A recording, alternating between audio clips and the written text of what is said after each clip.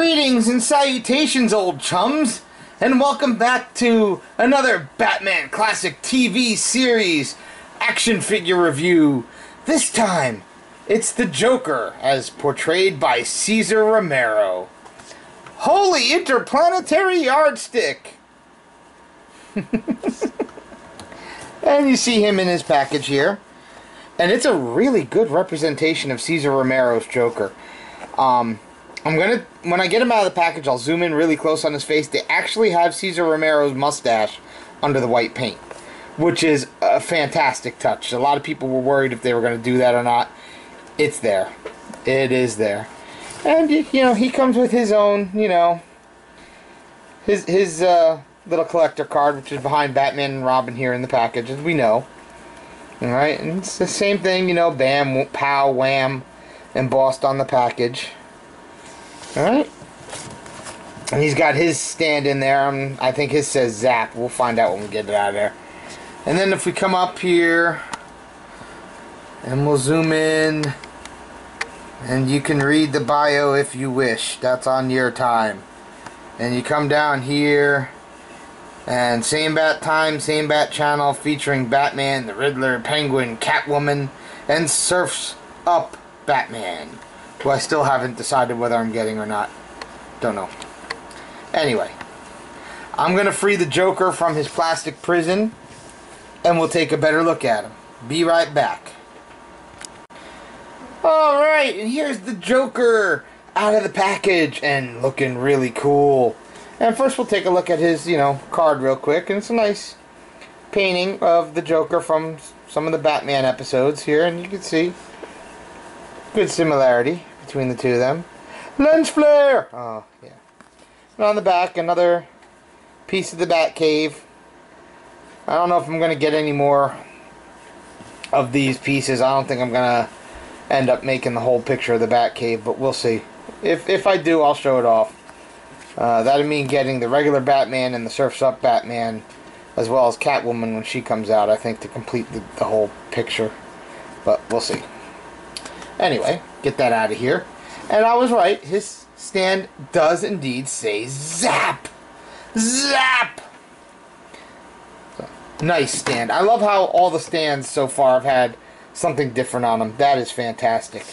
But we're not here for that. We're here for this guy, Cesar Romero's Joker from the 1960s Batman. And he is just fantastic.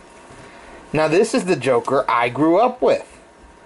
This is the one that I know and love. Now, some of his laughter, and I think I mentioned this in another review, some of his laughter and his mannerisms were copied by Jack Nicholson during the 1989 Batman, the Tim Burton one. So that's a nice little homage that he did to Cesar Romero there. And he has a nice suit on. It's very pink with green stripes. And there's green right around here. You know, zoom in a little bit for the detailing.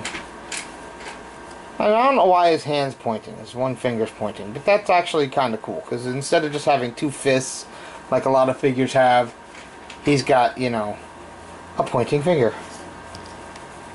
And, you know, it's just really cool. Articulation, standard for the DC Classics, you know. Head's ball jointed. And we're going to take a closer look at his head in a minute. You know, the pin and socket on the shoulders. The bicep swivel. Nice 90-degree elbow. Wrist swivel. His ab crunch only really works a tiny bit. It's there. If you open up the coat, the waistcoat, you can see that the ab crunch is there. It just doesn't move very much. I think it's maybe because the coat is a slightly stiffer plastic than you would expect, even though it does move, and it lets his legs move. You know, the coattails. But what can you do?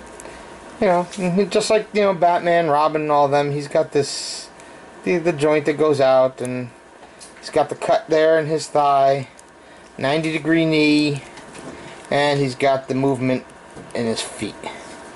So very posable. Very posable. Like I said, I'm really glad that DC decided to give us these 1960s Batman figures, because these are just fantastic. They really are. They're so cool. I mean, it's something, you know, I grew up with. A lot of my friends grew up with. You know, we're fans of Adam West's Batman. What can we say? So I'm gonna zoom in on his face here, and you can see he really does look like Cesar Romero. At least in my opinion, he does. He does have the mustache, which you can see right above his red lip. They've got like a slightly darker, I hope the lights aren't washing it out, but he does have a slightly darker, like a grayish color above his lip, and that's Cesar Romero's mustache, because Cesar Romero wouldn't shave his mustache to play the Joker, so the makeup went right over it, and that was something that's very distinctive about his approach to the Joker. The hair is sculpted nicely as I drop him, and now it's out of focus. Here we go. Sculpted nicely with that 60s styling and green for the Joker. And the eyebrows, just very emotive in his face. Just really, really awesome. I love what they did with this one. This has got to be, I think, my favorite from the line so far. And how could he not be? He's the Joker. He's the definitive Joker. You know? Mr. Cesar Romero.